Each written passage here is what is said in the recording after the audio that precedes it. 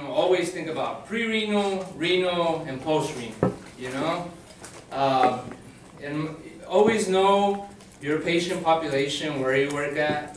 If you work in my setting versus if you work outpatient, or if you work in urgent care or primary care, the way you deal with things is different, So I'm trying to think of a setting where you would have mostly. Let's talk about post-renal. Post-renal, we see this. You see a lot in the surgery side. So if you work in surgery, you'll have a lot of patients with post-renal acute kidney injury, because patients that have like BPH, and then they get patients that have BPH, and then they end up getting some narcotics, some sedation, makes the bladder lazy, and with the obstruction of the prostate, they end up with post-renal, because it starts backing up into the kidneys. So if you work in the ER, and a patient comes and says, hey, they always come and say, oh, I have abdominal pain. You always have like this 85-year-old mild dementia patient that kind of know what's going on, but kind of not. So this is where you get to pay the big bucks. You get paid the big bucks to figure it out, right? So a patient is never going to say, hey, you know what? I have post-renal acute kidney injury. That'd be great. They'll come and say, this patient is getting rehab for hip. They were there. They started complaining of lower abdominal pain, and they went to the restroom maybe one time. Next thing you better be doing is palpating their pubic region area, and you push it, and the patient jumps out of the bed. I'm in a lot of pain. Then you straight cat them, and they release 1,000 cc's or 1,500 cc's. This is what you got to start thinking about when you see patients. And then you have renal. Mostly in my setting, when we have renal, likely like vancomycin.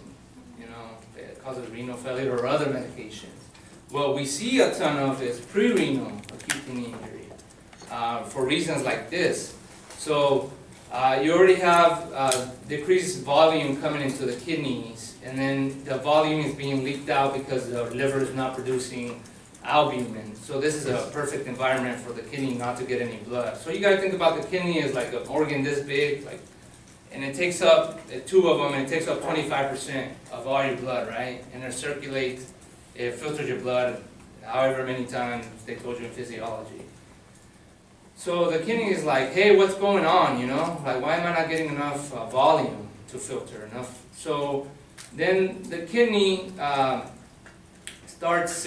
kicks in the renin-angiotensin system. So it starts making more ADH, or being more sensitive to ADH, antidiuretic hormone, holding on to more water, holding on to more salt through the mineralocorticoids. So then you have patients with cirrhosis. They already have enough volume. You don't want more volume, so they start holding on to the volume where they get bigger ascites, because it's still the same problem. You don't have the blood returning to circulation, and now you have it leaking out into the lower extremities, and you have edema.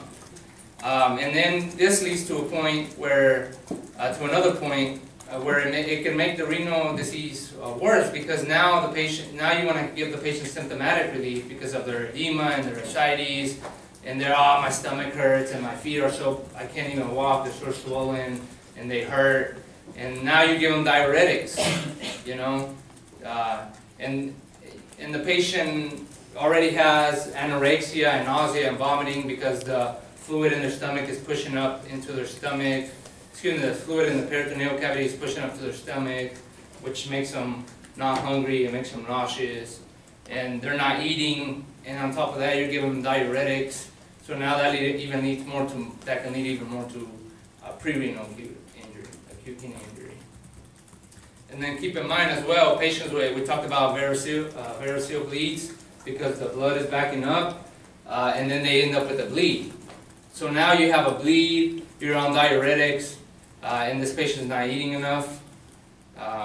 And then on top of that, you know, just from the cirrhosis, they're not getting enough volume to the kidney. It makes a perfect combination to kill the kidney, right? So there's two types of hepatorenal syndromes. I won't go into them. If you're really interested, you can look into them. You know, type 1, type 2. Type 1 is like, usually patients recover faster. Type 2 is kind of a more chronic deal.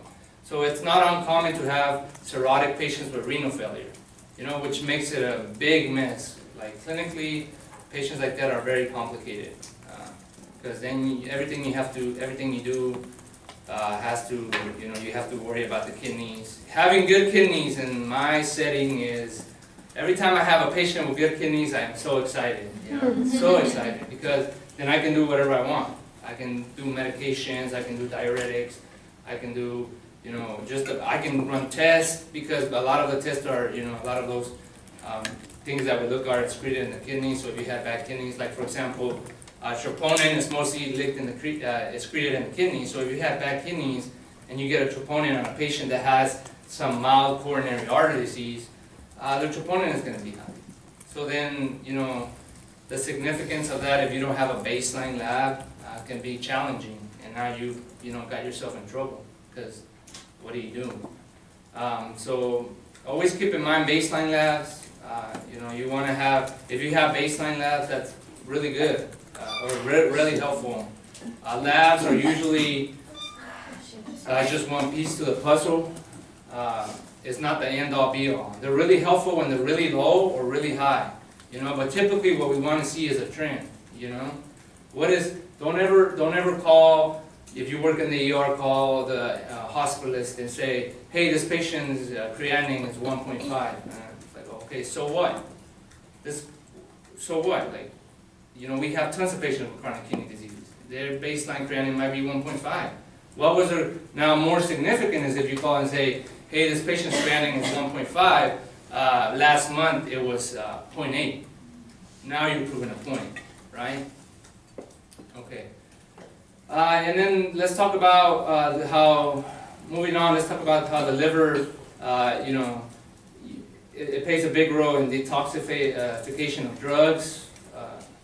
So if you have cirrhosis and the hepatocytes, like we talked about, are dead, they can't process some drugs. This cytochrome, the CYP 450 can, you know, deoxidize those foreign toxic drugs.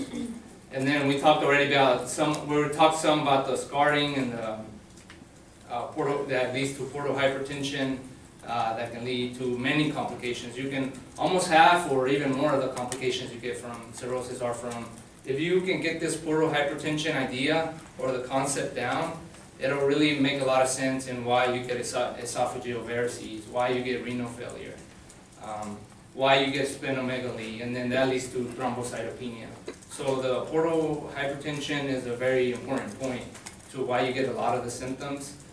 When I was a student, I was just like memorizing, like, oh, you know, you get splenomegaly, but I never really tried to understand why. You know, so that's what happens. You just memorize, because the body has a physiology. It's not going to change. You know, so if you understand the physiology, some basic biochemistry, then everything else will start making sense. Instead of just memorizing and then walking out of the room and not knowing, right?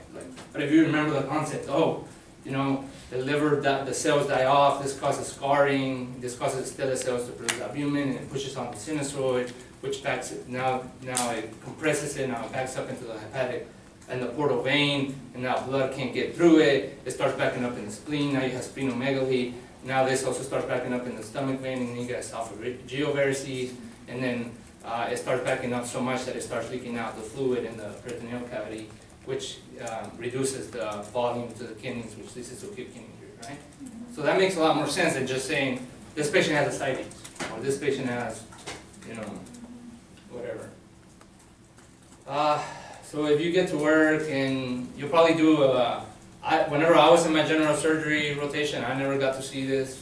You'll do a lot of lab choles, like 10 a day. You might get to do a colon resection.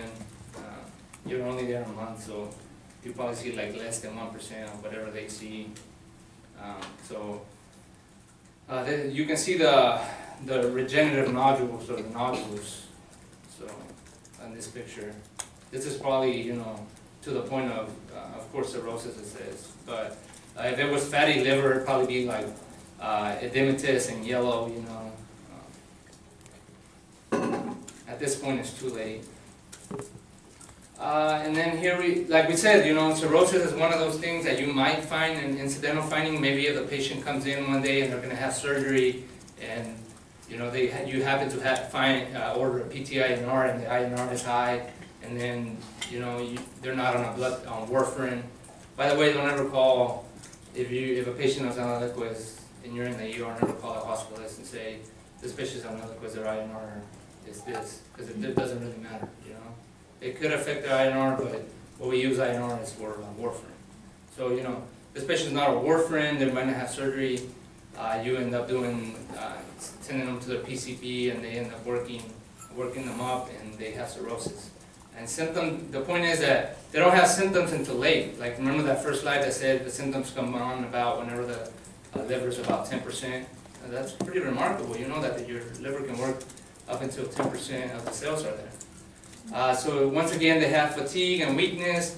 This is likely secondary from, because we talked about the splenomegaly, right? How it's signaling to the bone marrow, hey, don't produce more blood products. So they have anemia, Patients with anemia have fatigue and weakness. On top of that, they likely have inflammation in their liver from hepatitis C or from fatty liver. They have anorexia and weight loss. The ascites pushing on the stomach, making them not hungry, or they have the jaundice. We already talked about the bilirubin, how that can accumulate. Once you can't process enough bilirubin, that can be leaked out, or if the cell dies, it leaks out the conjugated bilirubin. If you can't process the bilirubin, the conjugated bilirubin, and that can leak out, and that is stored. That gets stored in the eyes and the skin. Absent irregular menses and chronic anovulation, the liver plays a big role in inactivating estrogen. If you look at the menstrual cycle where estrogen spikes and progesterone spikes and whatever hormone, so this likely has to do with how estrogen constantly is staying high. So people are having menopausal symptoms, right? Diminished libido, that has to do also with the estrogen in men. They have elevated estrogen constantly. The tea-colored urine and clay-colored stools, because the clay-colored stools, remember, you have to convert unconjugated to conjugated, and it goes and is converted into urobilinogen in the gut, and then that is converted to stercobilin, which the stercobilin is the one that gives the color to the stool. So you're not conjugating. Once you get to a certain point in cirrhosis where you don't have hepatocytes to conjugate the bilirubin, then that's likely where the clay-colored stool is coming from. And then we talked about the edema and the abdominal bloating, the edema in the lower extremities from the kidneys retaining ADH and retaining water and salt because they're not getting enough perfusion, so they kick in the angiorenin-tensin system. And the abdominal bloating that leads to the ascites that plays a big component on why patients get renal failure, because the blood can't get back into circulation because it can't get through the liver, and therefore the pressure in the portal vein is so high it leaks out into the peritoneal cavity, causing ascites. This is probably one of the biggest complaints I have from patients. I have abdominal pain. My belly is so distended. My belly hurts, and typically, these patients are already immunocompromised. A lot of them have leukopenia, and they have ascites, and sometimes that can lead to spontaneous bacterial peritonitis, which is another complication because that's fluid in the peritoneal cavity that sits there, and your gut is full of bacteria, so it can just go into that fluid and grow. So sometimes clinically, if you're in the ER, sometimes you might run more tests than necessary, just because they have so much ascites, because you haven't seen them before. So if for some reason this patient decided to go eat Kentucky Fried Chicken and, you know, was drinking a lot more water because they were thirsty, and now they're holding a lot more sodium. Their ascites might be significantly bigger from previous days. So you don't know what it looked like a couple of days ago, but they come in and they say, I have abdominal pain, which could be just from the ascites, but you end up getting CT scans, et cetera, because nowadays we practice defensive medicine, right? We don't want to miss anything. And it ended just being ascites that's causing the patient's abdominal pain. So that's probably the top complaint I get from cirrhotic patients is the ascites. And we also have easy bruising and bleeding. The easy bruising likely from the low production of clotting factors from the liver, and on top of that you have thrombocytopenia, so this patient's clotting is impaired. And night blindness, likely from patient malabsorption of those fatty vitamins. This patient's, that also leads, the malabsorption problem leads to a lot of the weakness and weight loss, because even though they might be having a good diet, their gut is just not absorbing it, you know. And then we can have, you know, blood in the stool or blood in the vomit from variceal bleeding.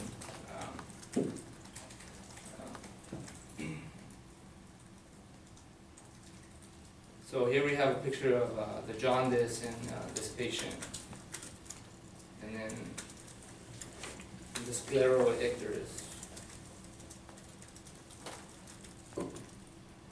So on physical exam, this is things that, you know, you might want to be looking for.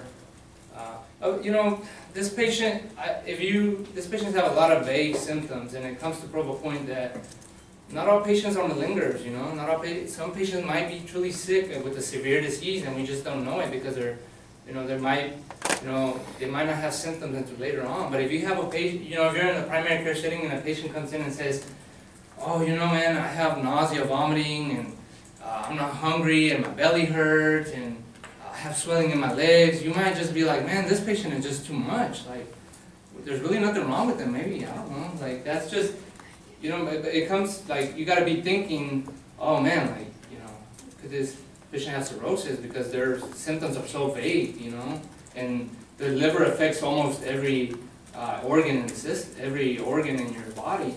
So there are patients that have 20 different chief complaints, per se, that are actually sick, you know. They might not have fibromyalgia. So you might, you know, start working whenever you see patients on your differential, you know, a differential, thinking about on top what most common, you know, that's why it's important to know the patient population and know, you know, the type of patient you see. You know, for example, if you work in an HIV clinic, you know, or a clinic that sees a lot of HIV patients, if somebody comes out with a pneumonia, you might be thinking pneumocystis carinii, you know, for this patient, because this is the patient population you see. But if you see them in a primary care setting, likely you get, you know, younger patients or etc., you might just be thinking this might be the strep pneumonia, you know. So it's important to know where you work and the patient population you see. And also that's like important. I always like when you present a patient, there's always room for presentation, and you're always going to have to present patients. So you work on it, you know. The age, the race, and the age, race, and gender. You usually say those things because patients with different ages, races, or sex present with different, you know, common things. So when you say, hey, this patient is a 75-year-old white female, you already, a 75-year-old white male with chest pain, you know, you're already thinking maybe coronary artery disease. Where if you say this is a 20-year-old male with chest pain, less common causes of chest pain, maybe like a PE or something. You know, like the likelihood that they're going to have coronary artery disease is less likely. You know, that comes up to another point.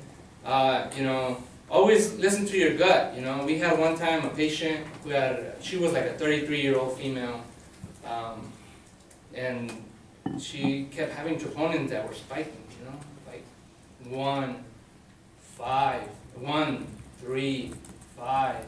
You know, we call cardiologist. Cardiologist is like, you know, this patient, there's no way she's having a heart attack. She's 33 years old, she's Asian, she's not obese, doesn't have any signs of metabolic syndrome. like, whatever. So we kept doing, her troponin trended up to 13. Well, this is likely not a common cause. You don't have to go in every 33-year-old female that has the troponin, you know. But the patient ended up having a thrombus in one of her coronary arteries causing an MI. So just just keep in mind that not only coronary artery disease can cause MI or the most common. That's why you got to know the most common causes of a disease process. But there are unusual things that cause that disease process. So we have spider angiomas from the elevated estrogen that we talked about, the liver not deactivating, the pulmonary edema as well from the elevated estrogen. The jaundice, we talked about the bilirubin. Ecchymosis from the lower platelet and clotting factors. I can't even say that word, so I'm not even going to try to say it. Telangiectasia. And then the caput medusa is those dilated veins in the abdomen. Just if you see that, that's probably because their cirrhosis is so bad that the portal hypertension. They're probably portal hypertension dominant. That is diverting that blood to other blood, like they can have hemorrhoids, right? Because they're diverting that blood to the anal veins, the hemorrhoids, or caput medusa to the veins in the abdomen. And then splenomegaly, we talked about why you have splenomegaly, that's backing up of the blood flow, the icterus, the ascites from the fluid building up in the peritoneal cavity, the gynecomastia in men from the elevated estrogen.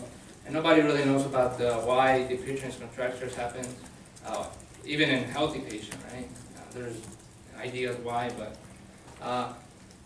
the point is that when you walk into a room, you can get a lot of information just by looking at the patient, you know? Early on in my career, I walked into a room, and clearly, now if I would have walked in that room, I would have known, but a patient was clearly demented, you know? They don't really acknowledge you. They're just kind of sitting there. They're cachectic. And I go and try to shake this patient's hand. Well, this patient is severely demented. Is not shaking my hand. Want to make me look like an idiot in front of the family. You know? So, you know, before you go up to a patient and shake their hand, probably start talking as soon as you walk in the door. You know, you can already get some information just by the way they respond to you, the way they, you know, if you say hi, how you doing, and they're talking about their farm, my farm, and you know, there's probably something that's going on, you know. So definitely, or somebody that's cachectic, doesn't have any teeth. I was gonna say they're from Southeast Oklahoma, but I don't offend anybody.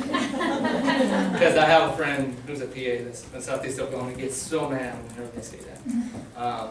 You know, you can already maybe tell they're on meth, you know, or drug users, and therefore they might be IV drug users that can maybe cause them to have hepatitis C, which that's what caused their cirrhosis, right? So just by looking at a patient, you know, that's why you can't really treat a patient. That's why a physical exam is so important. You can't really treat a patient without seeing the patient, you know. Even if I describe to you, the patient to the T, you know, this patient has 2+ edema. They have 4 centimeters of jugular vein distension, and you know, there's so much information that can be obtained just by looking at the patient. So we have a picture of ascites. You know, the other day I actually just got to witness my first paracentesis at bedside. One of my attendings got to do it, so I don't know if I ever want to do it. I'm not a big fan of procedures. You know, I just like to be all brains. I'll let the peasants do the work. I got that from my last attending. He's like, why should I touch anything? Like, I just have my peasants. If I need a knee, I'll just call the orthopedic surgeon to come fix it. If I need, you know, a cath, I'll just have the cardiologist. All I have to do is think about it. Why? It made me feel really good about it. I was like, man, I'm the brains behind the operation. Huh? Here we talked about how shunting of the blood flow because of the portal vein hypertension. This is just, I don't know, I've never, like I said, I guess if you think about it, they have severe, if you see this and then you're thinking immediately they have severe portal hypertension, you know, which can lead to other problems, but I think I've seen this like one time. Probably the hepatologist sees it a lot. Clubbing, you know, the clubbing of the fingernails, this this again, going on about the physical exam, if you see, this is just, nobody really knows why you get clubbing of the fingernails. There's like some ideas, maybe because of vasodilation of the fingers, etc. But just to prove the point, if you walk in and you shake the patient's hand and you see clubbing of the fingernails, you gotta, in your mind, you gotta be thinking, hey, this patient has a chronic disease. You know, either they have emphysema or cirrhosis, you know, like, so you gotta start building up questions, because the patient, you ask patients, hey, any past medical history? No, I'm okay. But then you ask them, hey, who's your primary care? Well, you see any other types of specialists, and they end up seeing 10 different types of specialists. So how you ask the questions, what information you get from patients, that's what makes you a good clinician. You know, patients are just going to say, I don't know, what medication do you take? I take a handful. You know, I don't know what they are, but if you approach it another way, hey, you see a cardiologist, what is he treating, you know? Oh, I had a stent in my heart, I had a major heart attack, or I see, you know, a kidney doctor. Oh, has he ever told you what stage your kidney is in? Oh, it's stage 4. Oh, there you go, there you have some information, versus patient's never going to tell you. So don't ever hesitate to ask patients, like, have they ever told you what stage your kidney is in? Whenever you see an elevated creatinine and you don't have a baseline, don't ever hesitate to ask, has anybody told you you have an elevated creatinine? Usually patients are like, oh yeah, by the way, I see a nephrologist, oh, you know what your baseline creatinine is. Like, that doesn't make you seem incompetent, that actually makes you very competent, because you're good at you're usually good at getting history, right? I used to be like, man, I should know these things, you know, but you don't know until you ask. And patients typically know, especially if they have unusual things. They have had a long, stormy workup. Like the other day, I had a quadriplegic. Like, you know, it's easy to assume maybe he was born that way, but I just asked them, hey, why are you quadriplegic? Oh, by the way, I had a diving accident. You know, I broke my neck. Like, you know, don't ever assume. Just ask. If they don't know, they don't know. Have you ever been told you have a murmur? Oh yeah, I had a murmur and I have mechanical valve. You know, that's something that could have been missed because this patient needs to be on anticoagulation. If they have a mechanical valve, that, you know, you could have missed it, and now they end up dying or something. And then, so, you know, that's the point about the clubbing fingernails. The edema, we talked about how, you know, the renin-angiotensin system holding in the water and the salt leaking into the lower extremities. The hysterexis, this is probably something I should check more, but so what happens is patients, every person after they eat the diet, the food or whatever, makes it down to the large intestine, and then bacteria convert protein into ammonia. So you guys can look into that. So the ammonia is transported to the liver, and it's made into a less, it's processed. Well, when patients don't have hepatocytes because they have fatty liver, alcohol, disease, etc., they don't have hepatocytes to activate this or transform this ammonia to ammonium or whatever it is. So it starts building up in their system. And patients get confused. Their ammonia level can be so high that they can die. Patients can die from, hepatic encephalopathy. It can lead to a coma and death. I used to be like, what's the big deal with, why is everybody on lactose? What's the big deal, But then I was like, you can really die from a hepatic encephalopathy. That's a big deal, So patients we treat it with lactulose, give them some lactulose, let them get rid of some of the ammonia through the bowel. And then if it's really bad, you can give them some cefaxin, the antibiotic, to kill some of that bacteria in the gut.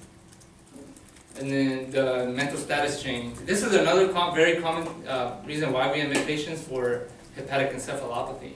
And it's easily be treatable, And the challenge is when they become so confused they can't swallow, right? So are you going to give them the lactulose through the mouth? Now you're going to have the patient aspirate and now have an aspiration pneumonia. So this is like stuff you got to keep in your mind, right? Or like, for example, if a 80-year-old demented patient comes in with the right lower lobe pneumonia, immediately you should start thinking, hey, is this an aspiration pneumonia? Because they're dementic, could they be having swallowing problems, and the way it's presenting on a right lower lobe pneumonia? Because typically, when you aspirate something, it goes to the right lower lobe because of the right main bronchus, right? So And then so we have, what I was going to is that sometimes you can give them lactose through the mouth, so you can do an enema. You can do any medication enema, right? If the patient can't, if they need it, you can do aspirin, you can do whatever enema. Just talk to your pharmacist. That's another thing about working in the hospital.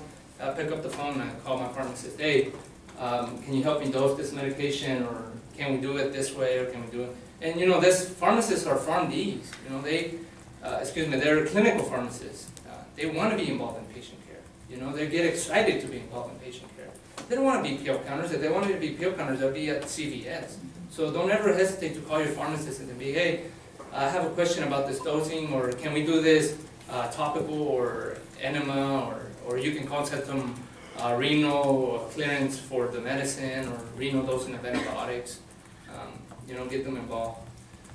Muscle wasting, likely from malabsorption and not being hungry.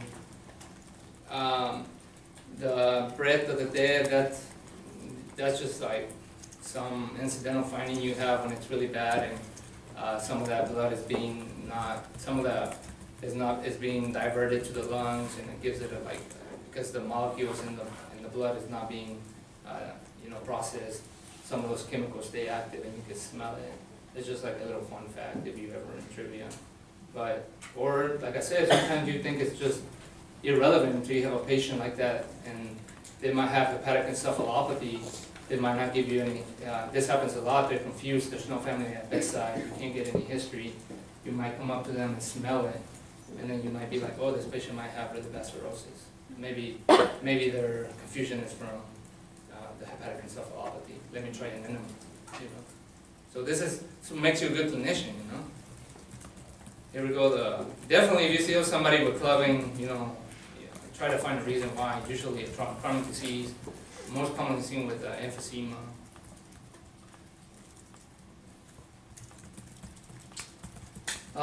You know, we talked about differential diagnoses. I'm always having a differential diagnosis. Make sure, try to have like a, you know, and always try to have like at least 5. You know, like once you start knowing your patient population, you'll have you in your mind unknowingly build up a differential anyways.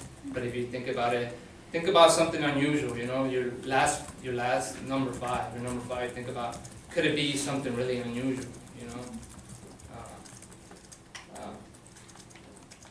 And then, so these are some differentials. And then labs. You know, initially the AST, ALT will be elevated. More likely, this will be elevated in the hepatitis stage, like the alcoholic hepatitis or viral hepatitis. Once you have no hepatocytes to leak this out, they probably won't be elevated. You know, AST to ALT ratio greater than 1. With alcohol, it's like greater than 2. Alcohols.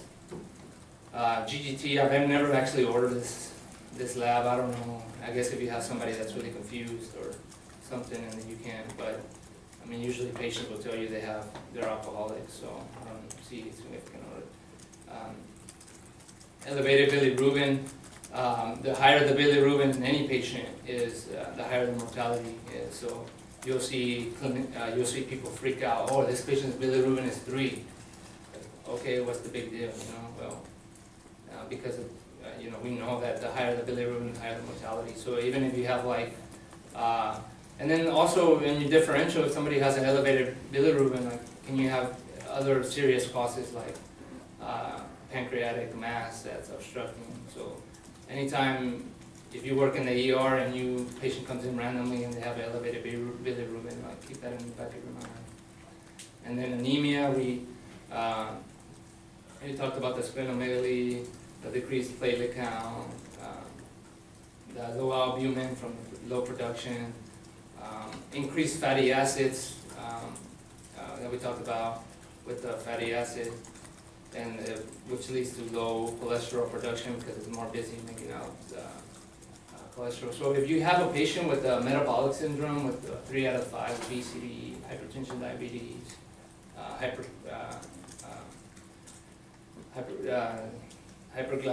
triglyceridemia, is more important, because if you have a patient that is obese, they may have metabolic syndrome, and their AST, ALT is high, and then they have high triglycerides, you might be thinking this patient has already fatty liver, you know. So, and another thing, in diabetics, you will never be able to control the triglycerides until the blood sugar gets under control.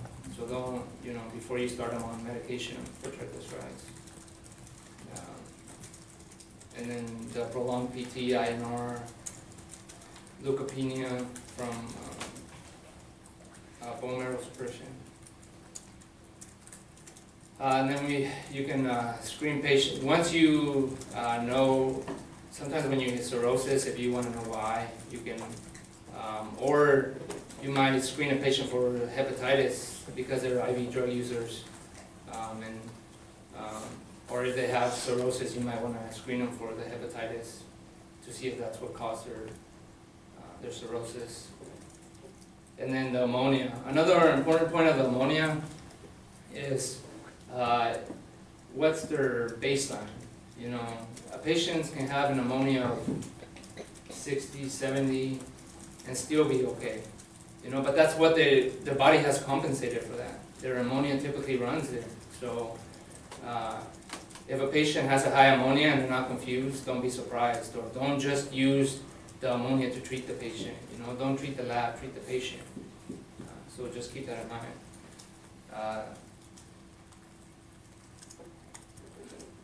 These are for other, for rare causes of cirrhosis. If the patient has hemochromatosis or Wilson's disease. Like I said, usually these patients, they have had already a long workup, and you're likely, unless you work in one of those specialties, rheumatology or something, that you end up making a diagnosis after you've had all the lab works possible in the world.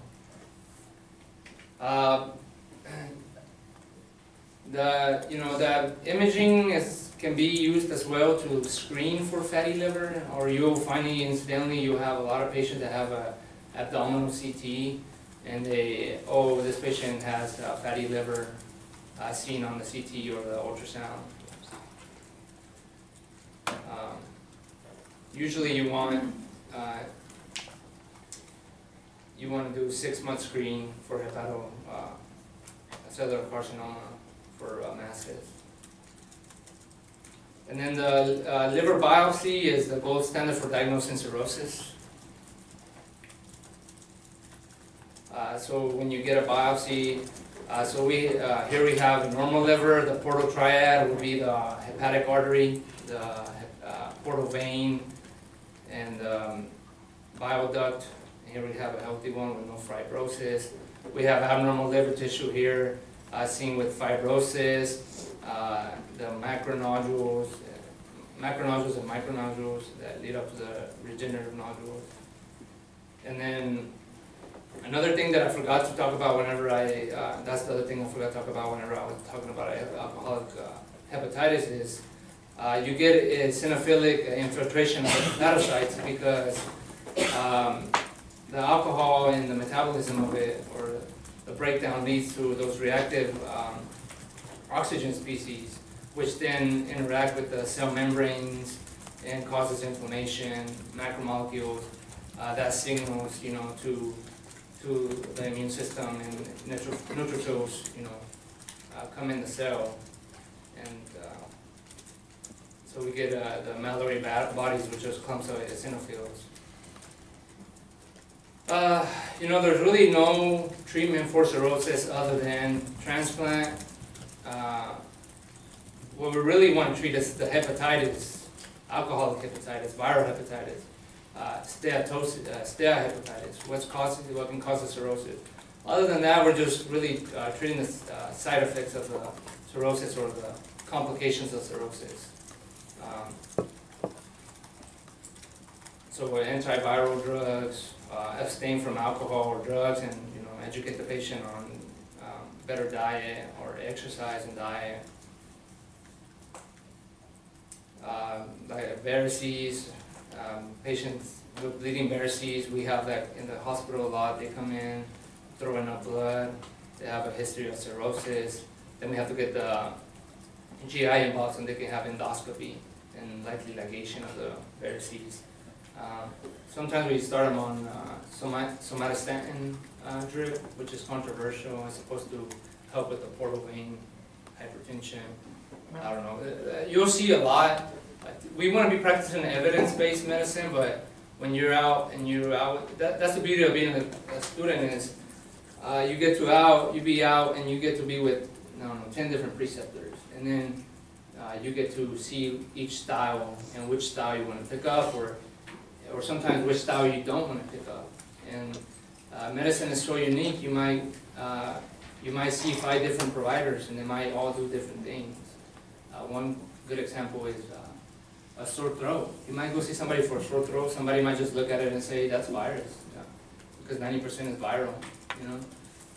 Go home, take some Tylenol. You might see somebody else that swabs it. You might be somebody else that just treats it. So a lot of patients, like, they try to find fault. Like, oh, I went to this doctor and he didn't do anything for me, but then I saw another doctor and he did something. Sometimes you're doing more harm by treating it. So just keep that in mind about. And then, like I said, you want to do evidence-based medicine, but sometimes culture sticks around. Culture is typically what people do just because that's what they've been doing for a while. And at some point, probably that culture was evidence-based medicine, but now we have no evidence-based medicine. And it goes back to the point that if you constantly don't have feedback or, interaction with people that are up to date, maybe you'll be doing a lot of culture, And then variceal bleeding, we talked about the variceal bleeding, and then the ascites. You just have to be careful when you put these patients on Lasix and spironolactone to now make sure that their renal function has to be monitored. And stress the importance to them of weighing themselves every day. Hey, weigh yourself every day. If you gain more than 3 pounds, give me a call, or give your hepatologist a call so they can increase your medication, but make sure they keep an eye on the renal function. Or if you lose more than 3 pounds from baseline, you might want to hold off to your diuretics and talk to your doctor. That way you don't get more acute kidney injury. Because that really, for volume, that's the only way we can really monitor patients for volume at home. And volume is so, that's one of, in the hospital, as a hospitalist, you better know the volume status of every patient. Is this patient hypovolemic, euvolemic, or hypervolemic? You better know, because all your treatment is based on that. Am I going to give this patient IV fluids and they already have congestive heart failure and volume overloaded? Am I going to send them into pulmonary edema? When you do a hospital rotation, make sure you always check for the volume status. Or one very important one is hyponatremia. Patients with cirrhosis, they have hyponatremia, but it's not because their volume is good. It's because they actually have the opposite problem. So don't be that PA that go sees a patient who has hyponatremia and start them on IV fluids when they have cirrhosis and they clearly have edema, bibasal crackle, ascites. That's just gonna make you look like an idiot. And one honestly, besides looking like an idiot, is just the patient outcome is gonna be worse because they might end up intubated in the ICU. So volume status is so important. So just make sure you guys review the hyponatremia was one of those things that I had a really hard time wrapping my head around, and maybe barely now I'm getting used to it. But it is really truly important to know the volume status. And if a patient says, oh, by the way, I've been throwing up, it has a gastroenteritis, throwing up, and I have diarrhea, and then you go see them on physical exam, they have sunken eyes, they have skin tinting, they have dry mucous membranes, and they have a hyponatremia of 29, you can be pretty sure this patient's hyponatremia is likely from volume loss and not from. Another thing I always ask my patients too, if they have hyponatremia, hey, have you ever been told you have congestive heart failure? Have you ever been told you have kidney disease or liver disease? Because then if they say yes and on physical exam they have edema, then likely it's from volume overload, and you don't need to be giving them fluids. You need to do the opposite. You need to free water restrict them and maybe some diuretics. Just keep that in mind when just the hyponatremia. We talked about the hepatorenal syndrome. Like I said, just be careful with the diuretics because you might be making them feel better initially, helping them with their edema and their ascites, but eventually you're going to cause enough renal failure that they're going to be feeling crappy again. And make sure that when you start somebody on diuretics, that you're monitoring their renal function. Especially if you're giving IV for renal function and electrolytes. And then we talked about the hepatic encephalopathy, the lactulose. It's easy to treat them. The hepatic encephalopathy. The hard part initially, if you don't know this patient has cirrhosis, if they just present to the ER, they're confused, making the diagnosis of hepatic cirrhosis. So all these other findings on physical exam might lead you to that diagnosis. It's nice whenever you have a patient that can tell you history and you have family at bedside, but like for example, I had the other day, we had a patient that was dropped off in front of the ER and she was high on meth. I couldn't get any history from her, so you don't get or the patient that's dementic, that's at the nursing home, that family never visits, they show up, you might get a medication list, if you work in the ER, probably not, we might get a medication list 2 days later, or if you might call the pharmacy. Spontaneous bacterial peritonitis, this is from the ascites just sitting in the peritoneal cavity and, bacteria getting into it. There's some controversy about doing paracentesis in patients that have ascites because you can actually infect that fluid and give them spontaneous bacterial peritonitis.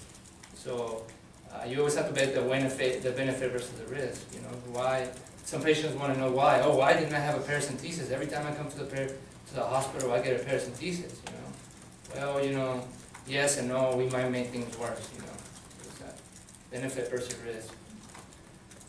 I've actually never transfused patients for low platelet, but if they're going for surgery or if keep this in the back of your mind, when a patient is going for paracentesis, surgery, thoracentesis, make sure you always get an INR or make sure you always look at the platelets. Make sure they're off blood thinners.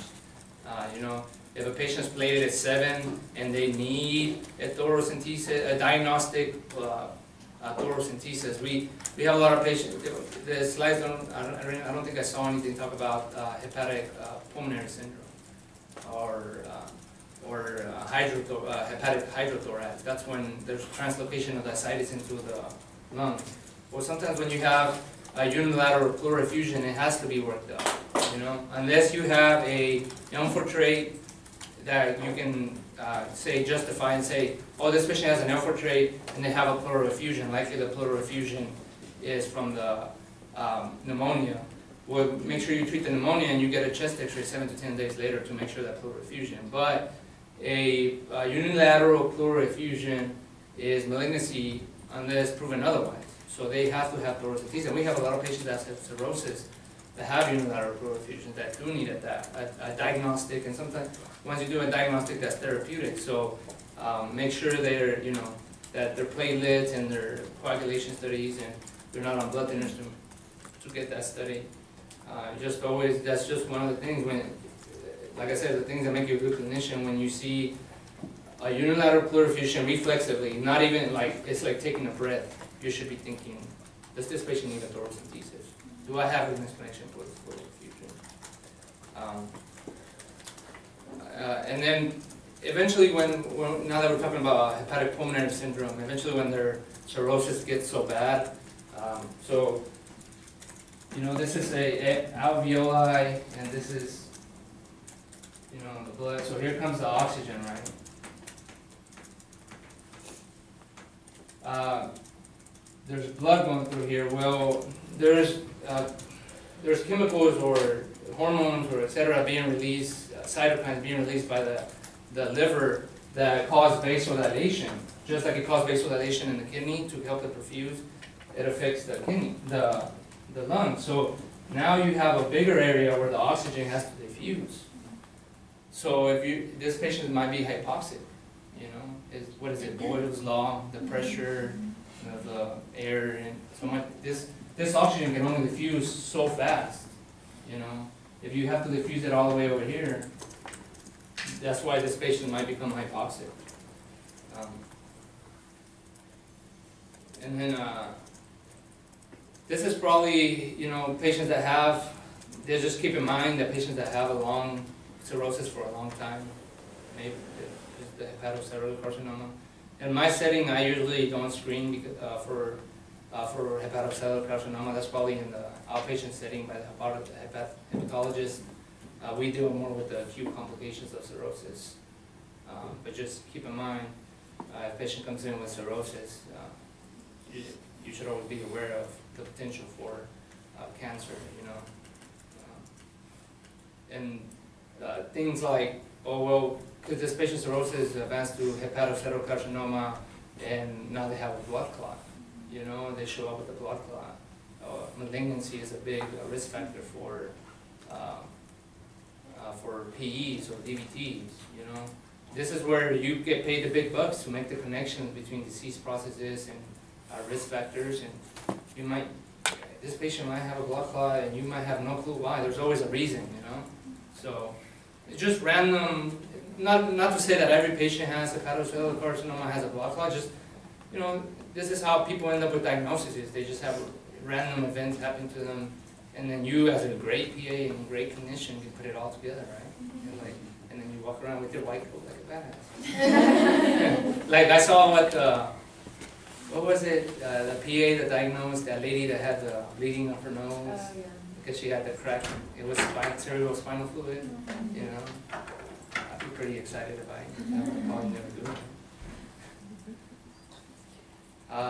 Like I said, this is probably more outpatient screening when the patient has cirrhosis. Just screening for esophageal varices because inevitably they're going to bleed, and it's good to have documentation of if that way it helps out if the patient just shows up bleeding. And then we talked about paracentesis. Usually we do it more for therapeutic versus diagnostic. Sometimes we do it for diagnostic if the patient comes in with a fever and a leukocytosis, you know, and you want to know where the infection is. So you do a paracentesis, and you know that they have ascites on physical exam, so it could be a spontaneous bacterial peritonitis. And then this is, for me, it's more of asking the patient, hey, are you on the liver transplant? Have you been evaluated by the transplant team in my setting? Or are you not a candidate for liver transplant because you keep smoking and keep drinking alcohol? Am I ready to talk to the patient about hospice? Because if they don't get a liver transplant, there is no cure for cirrhosis. So I put a lot of patients on hospice. You know, you have to, in my setting, in the hospitalists we see end-stage diseases, you have to get comfortable talking to patients about, hey, your mom, you know, unfortunately, no matter what we do, she's not going to get better. Do you want us to prolong her suffering? You know, that's pretty much what you're doing with patients, you know. Patients they go into cardiac arrest, you give them CPR, you're cracking the ribs, putting a throat down their tube. That's painful, you know. Patient might come back and their quality of life is not any good. Why? You know, for what? The patient's just going to keep having cirrhosis, no cure, you know. So sometimes it's hard to have that conversation with family, and it might sound harsh, but you know, hey, at some point you got to be like, listen, I don't know if anybody's told you the severity of the disease and the poor prognosis, and listen, I don't know if anybody's told you, but there's no, you can see the best hepatologist in Harvard or the Mayo Clinic, and they're still not going to be able to fix you.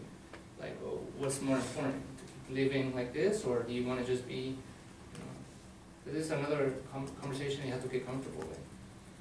And then the MELD score, you know, they predict like mortality rates, morbidity, mortality, it uses INR, you know, you can look it up. I don't know well, I shouldn't say that. I know what a stable cirrhosis is. We have plenty of cirrhosis patients that are stable. But this is more probably for the hepatologist when they follow up seeing them. I kind of wanted to talk more about the complications of cirrhosis and why you have these complications of cirrhosis, and so you can have an idea, a concept of how to treat it what to be looking for, so that way you never forget some basic physiology, biochemistry, versus a lot of treatment or maintenance care. Here we have diet modifications. This is where, you know, it's scary to think, because I see a lot of decompensated cirrhosis. Their mortality rate is pretty high. You know, and patients, sometimes when you talk about morbidity and mortality, patients want to know how long do I have to live. Sometimes it's hard to tell, you know. But you always want to talk about the 1 year and 5 year. So make sure you look at the 1 year. You know, we've had a patient that somebody swore they would die within hours, and they stayed alive. And then what do you tell the family? You know, so don't ever tell patients or family that they're going to pass away unless they're like on 30 liters of oxygen, and you know that if you pull off the oxygen because they have pulmonary fibrosis, they're probably going to pass in an hour or two. Other than that, I wouldn't, you know, I'd probably be like, only God upstairs. No, because it's an uncomfortable situation I have with the family when you told them they're going to die in an hour and the patient's still alive.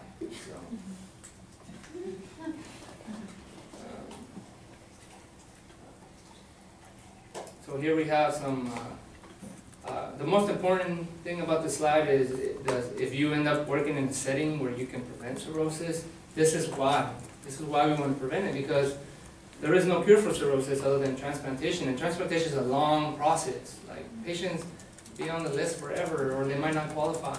So if you can help somebody with diabetes, prevent having them from fatty liver, you know, this is why we treat patients we don't do enough in the United States to prevent diseases or progression of diseases. We wait until they have cirrhosis. We could have controlled their diabetes. We could have had we don't do a good enough job educating patients. Hey, you know what? Your diabetes could lead you to cirrhosis. You know, I'm not saying you're going to have cirrhosis, or your diabetes is a risk factor for you having a heart attack or a stroke. You know, this is why you might get to, you know, and I go through this sometimes where I get to the stage where I'm like, oh, why am I even wasting my time with this patient? You know, but there is value to talking to your patients, to telling them, you know, the patients are like, I don't have diabetes, like, I just got whatever, why do I need to be treated, you know? Like, this is why. You want to prevent those end-stage diseases. So, any questions that you guys have? You're probably all hungry, don't care about cirrhosis. Alright. Well, my name is Surgeon Porras, and it's been a pleasure. I'm sorry if I repeat myself a lot. I know I repeat myself a lot, but I don't know if Dr. Donahue comes down here to lecture. Repetition is the mother of all learning, so sorry if I ignored you. Thank you.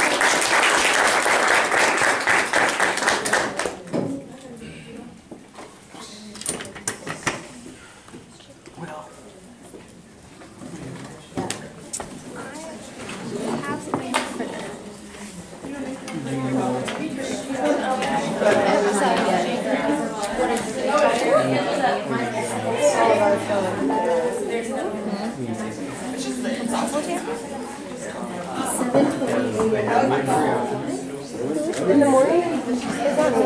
Yep. Mother. Oh, goodbye. Oh my god. We're 7:20 in the morning.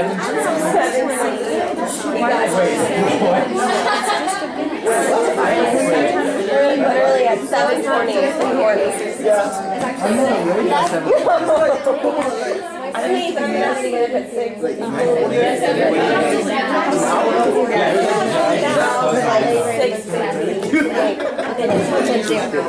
It's like